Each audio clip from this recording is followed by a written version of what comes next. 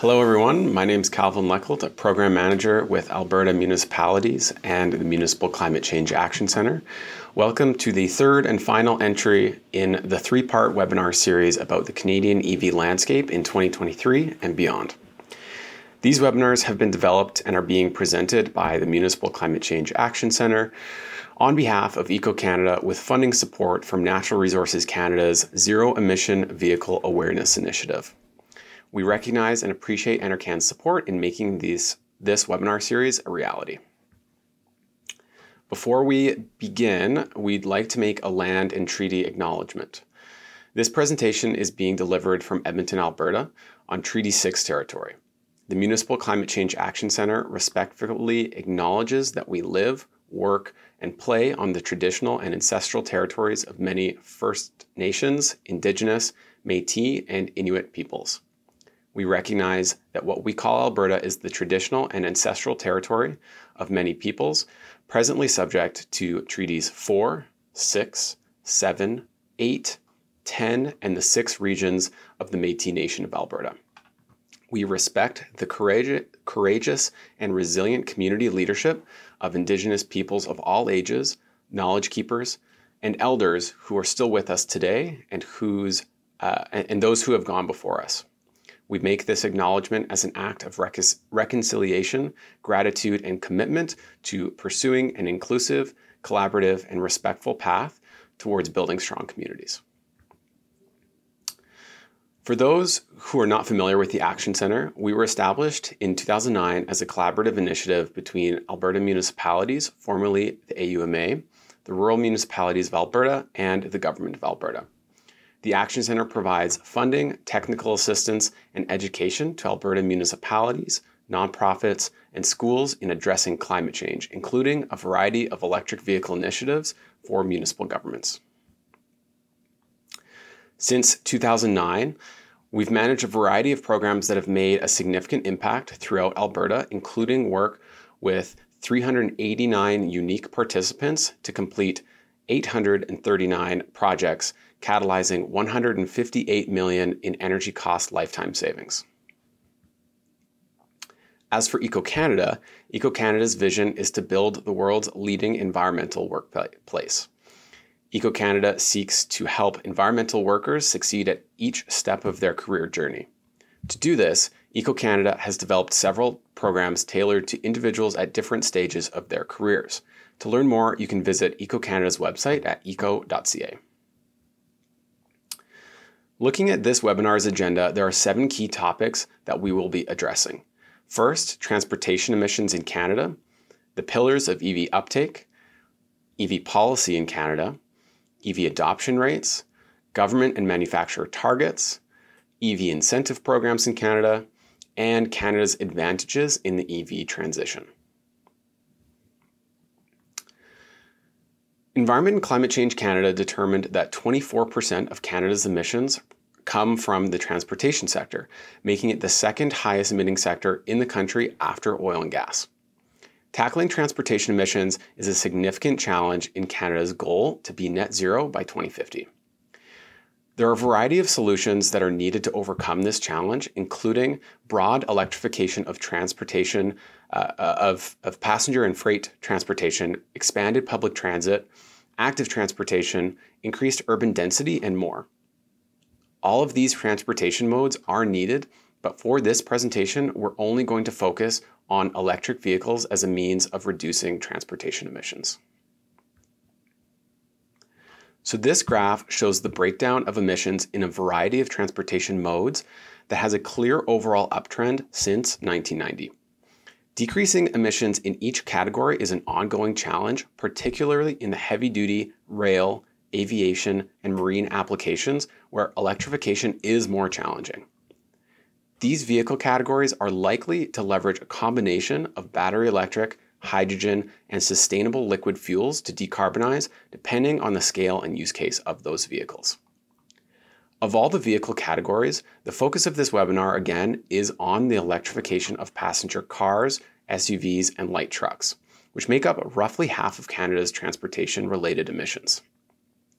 Although EVs may not be perfect in every application, we'll see throughout this webinar that electric vehicle technology is clearly here to stay and will make a significant impact in the passenger vehicle space into the future. So although Canada has high transportation-related emissions, 80% of our electricity comes from non-emitting sources. This presents a great opportunity for decreasing transportation emissions through passenger vehicle electrification. Electricity emissions vary drastically from one province to the next, but as my colleague Logan mentioned in the previous presentations, EVs are significantly more efficient than internal combustion engine vehicles, which leads to emission reductions regardless of the province you charge your EV in. Even in provinces with more carbon-intensive electricity grids like Alberta, Saskatchewan, and some of the maritime provinces, EVs still reduce emissions. Luckily, upstream emissions from electricity generation in these provinces is not static and will decrease as more renewable energy, energy storage, energy efficiency, and carbon capture capacity is rolled out. This Alberta-specific example can demonstrate how upstream EV emissions will change with the changing electricity grid. On the left is a 2019 Toyota Corolla that will emit approximately 160 grams of CO2 per kilometer, compared to a 2019 Chevy Bolt charging from Alberta's electricity grid prior to 2019 in 2020 to 2023 and into the future in 2024. The emissions from the Chevy Bolt have already, in 2023, decreased significantly in a few short years as Alberta's grid is phasing out coal, transitioning to predominantly gas-fired electricity, while also adding to our wind power capacity and adding a lot of large-scale solar generation. The pace of this decrease is not linear, but is expected to continue with Alberta's coal phase-out being ahead of its scheduled 2030 date. These values are based on figures from Alberta's Carbon Emission Offset Handbook between 2018 and 2023. The 2024 figures are only an estimate as the electricity factors for emissions in Alberta have not yet been updated. To reach widespread and sustained EV uptake in Canada that will help Canada reduce emissions, we need to look at a variety of factors that will influence EV uptake rates. The core factors are identified here as key pillars to EV uptake. Price. EVs are currently more expensive than internal combustion engine vehicles. A competitive upfront cost to complement the lower operating costs is needed while manufacturers can achieve scale and drive prices down to equivalent or below internal combustion engine vehicle prices. This is where provincial and federal rebate programs can really help. Supply. EVs use batteries that the batteries themselves use a variety of metals and minerals. The supply chains for these materials is still growing, so vehicle supply is more limited compared to internal combustion engine vehicles. This is where policies like provincial or national sales mandates support to ensure there are vehicles available for consumers and in greater quantities in the future. Charging infrastructure. So charging infrastructure is still being deployed across the country. There are certainly still gaps that can delay and suppress demand for EVs. The lack of access to charging infrastructure will certainly impact uptake targets. Demand. Demand is outweighing supply, at least in Alberta. Despite the high upfront costs, despite the infrastructure gaps, and despite market education still being in its infancy. And finally, education. Education initiatives are being rolled out, but general market education still needs to grow with misconceptions corrected, which is a goal of this webinar series. A strategy for each pillar is needed for widespread adoption, and government policy will influence each of these pillars. The federal government in Canada is actively pursuing action on all of these pillars, as we'll see throughout this webinar. So to understand the EV landscape currently and where it's going, we need to understand the EV-related policy in Canada. Much of that policy is included in the federal government's 2030 emissions reduction plan. One of the key policy pillars is the light-duty vehicle sales mandate to reach 100% of new sales being zero-emitting by 2035. This is an ambitious target that will drive significant change towards EVs, bring in more supply, kickstart the used EV market, and should bring downward pressure on prices. The 2035 target is paired with interim milestones that we'll cover in an upcoming slide. The sales mandate will be paired with a credit compliance system for automakers and is scheduled to come into effect in 2026. The 2030 emissions reduction plan also includes targets of reaching 35% of medium and heavy duty vehicle sales being zero emitting by 2030. This is not a sales mandate at the moment, only a target. That being said, also included in the plan is a commitment to develop a medium and heavy duty vehicle zero emission vehicle regulation that will require 100% zero emission vehicle sales by 2040, but only for a select subset of vehicle types based on feasibility. Rebate funding is available for vehicles, charging infrastructure, and education initiatives, and we'll look into these in a bit more detail in an upcoming slide. Tax incentives are also available for all businesses that manufacture zero-emission technologies. So in December 2022, the Government of Canada announced proposed regulations that set zero-emission vehicle sales targets for new light-duty cars, SUVs, and trucks. The regulation will require that at least 20% of new vehicles sold in Canada will be zero-emission by 2026, at least 60% by 2030, and 100% by 2035. The intent of the sales mandate is to ensure manufacturers and vehicle importers are providing access to electric vehicles for Canadians. Similar policies have been used successfully at the provincial level in both British Columbia and Quebec to ensure supply can more appropriately match demand. Prospective EV drivers in provinces without sales mandates have experienced several year-long wait times and artificial price fixing from dealerships due to low supply and high demand. Other jurisdictions with sales mandates include the European Union, the United Kingdom, and several American states. The sales mandate will certainly help make progress towards these targets, but are we on track to meet these targets currently? Well, as of Q3 2022, just over 70,000 battery electric vehicles were registered in Canada, representing 6.1% of all registrations. Although we're seeing exponential year-over-year growth in registrations since 2017, as shown by the graph, there's still a lot of work to do to reach the government's goal of 20% new vehicle sales by 2026. The sales mandate goes into effect in 2026 and is crucial to increasing the pace of change and meeting the following targets in 2030 and 2035. This graph does not show any stats from plug-in hybrid vehicles, and although the graph does not show quarterly stats from Alberta, Nova Scotia, and Newfoundland and Labrador, EV registrations from these jurisdictions are included in the national totals. So some jurisdictions have had sales mandates and other EV-friendly policies in place for several years and are seeing much higher adoption than the national average. For example, in BC, electric registrations reached 13% of all new vehicle sales from Q1 to Q3 in 2022. Other market watchers are expecting to see near 20% registrations for the fourth quarter of 2022 in BC. So this shows that a combination of policy and incentives can accelerate the adoption of EVs, and that jurisdictions that were early movers will likely reach many of the national interim targets well in advance of other provinces. A national approach will certainly help those other provinces catch up. And again, this graph does not include any stats from plug-in hybrid vehicles.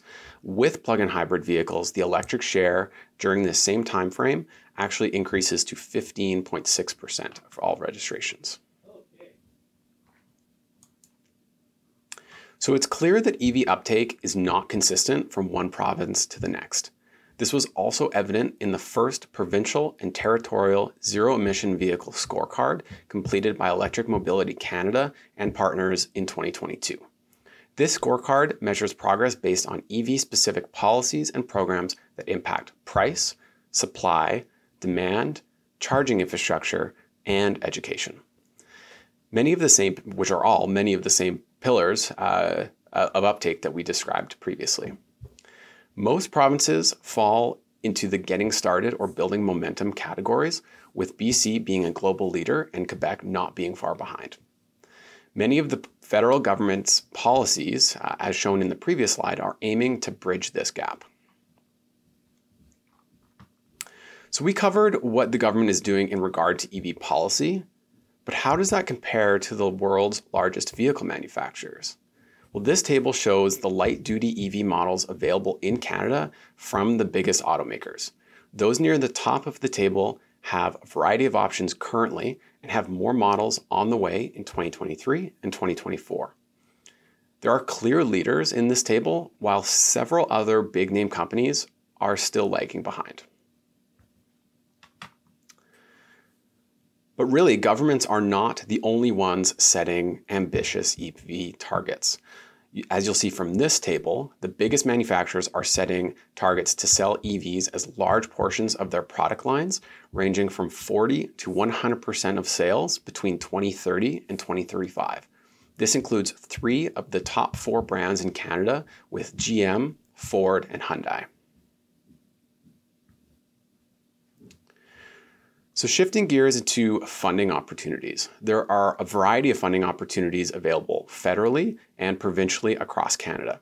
Based on the attendance from previous webinars in this series, we will cover funding opportunities available federally and some that are specific to Alberta. So starting on the left with vehicles, the Incentives for Zero Emission Vehicles program, or IZEV, is a point-of-sale rebate at the dealership that does not require an application or funding agreement to get started, and is specifically for light-duty passenger vehicles with rebates up to $5,000 per vehicle. Budget 2022 actually topped up the IZEV program with another $1.5 billion in new funding. Next is the incentives for medium heavy-duty zero-emission vehicles. Again, another point-of-sale rebate for vehicles like garbage trucks, up to $200,000 per vehicle. And for municipal governments in Alberta only, the Municipal Climate Change Action Centre offers the Electric Vehicles for Municipalities program, which can actually stack with the other 2 federal programs. And in the context of a passenger vehicle, a municipality could receive up to $19,000 off each new light-duty fleet vehicle. As for infrastructure, the most notable program is the $400 million plus zero-emission vehicle infrastructure program from Natural Resources Canada. NRCan also provides a portion of funding to delivery organizations that run EV charging programs at the local level. So some of these delivery organizations include ourselves with our electric vehicle charging program, Green Economy Canada, Pollution Probe, and more. And finally, with education, NRCan runs the Zero Emission Vehicle Awareness Initiative that looks to build awareness and understanding in zero-emission vehicles and is actually the funding source for this webinar series. In addition, municipal governments can access funding from the Federation of Canadian Municipalities and the Electric Vehicles for Municipalities program mentioned previously for fleet feasibility studies. So shifting gears to look at the global EV transition, Canada is well positioned to play a significant role. Canada's advantages include the following. As we've discussed, Canada has a low-emitting electricity grid that is becoming cleaner over time. Canada has access to all of the critical minerals needed to manufacture EV batteries and ranks 6th in the world for lithium reserves, 7th for cobalt, and 8th for nickel. Canada has an established auto manufacturing and parts industry, along with an educated and skilled workforce. Canada has strong ESG performance and standards. has access to large markets in North America and many global trade agreements. Canada has strong battery research and development teams and supportive government policy to date, as we've covered in previous slides. So understanding those advantages and looking at the international context, Bloomberg New Energy Finance actually ranks Canada second only to China in the global lithium-ion battery supply chain. Canada received high scores in each of the 5 key themes, including availability and the supply of key raw materials, manufacturing of battery cells and components, local demand for electric vehicles and energy storage, infrastructure innovation and industry, as well as environmental, social, and corporate governance considerations. So the global business community is also seeing that Canada is a strong place to invest, considering this list of EV battery supply chain investments since 2020, including multi-billion-dollar investments by Ford, General Motors, and Stellantis. The $5 billion Stellantis LG Gigafactory alone is expected to have a production capacity of up to 45 gigawatt hours annually. In addition to this list, Umicore has committed to building a $1.5 billion battery manufacturing plant in Eastern Ontario starting in 2023. So the total investments in this timeframe are valued at approximately $14.5 billion. A report from Clean Energy Canada found that the country has the potential to build a domestic EV battery supply chain that supports 250,000 jobs and adds $48 billion to the Canadian economy annually. These jobs would be in mineral extraction, battery materials, cell manufacturing, and EV assembly, and does not include any other induced jobs. Under this scenario, Canada would produce over 1.5 million EVs annually. So to achieve this full potential, the report recommends that Canada further invests in new battery materials, further invests in battery recycling, attracts more battery cell manufacturing facilities, and adds more critical mineral mines. So that brings us to the end of today's webinar. Thank you everyone for attending this final entry in the 3-part Zero Emission Vehicle Awareness Initiative series presented by EcoCanada and the Municipal Climate Change Action Centre. I hope you found it helpful, and for those who may have missed the previous episodes, you can find recordings on EcoCanada's website, eco.ca. If you have any questions regarding the topics covered in this presentation, please feel free to reach out. Thank you.